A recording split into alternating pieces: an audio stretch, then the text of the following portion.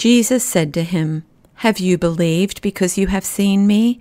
Blessed are those who have not seen and yet have believed. Though you have not seen him, you love him.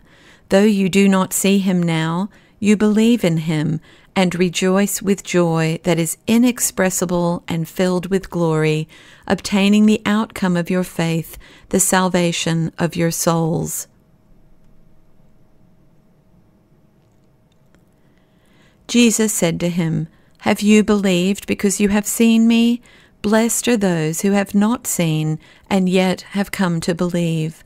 Although you have not seen him, you love him, and even though you do not see him now, you believe in him and rejoice with an indescribable and glorious joy, for you are receiving the outcome of your faith, the salvation of your souls."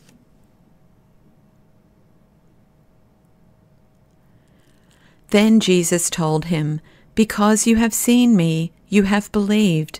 Blessed are those who have not seen and yet have believed.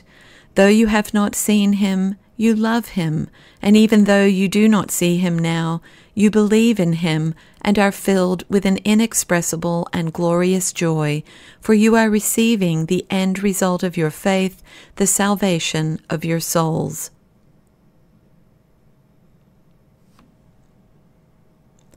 Then Jesus told him, "You believe because you have seen me. Blessed are those who believe without seeing me. You love him even though you have never seen him. Though you do not see him now, you trust him, and you rejoice with a glorious, inexpressible joy. The reward for trusting him will be the salvation of your souls."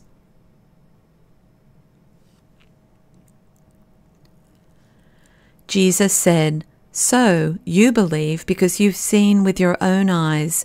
Even better blessings are in store for those who believe without seeing.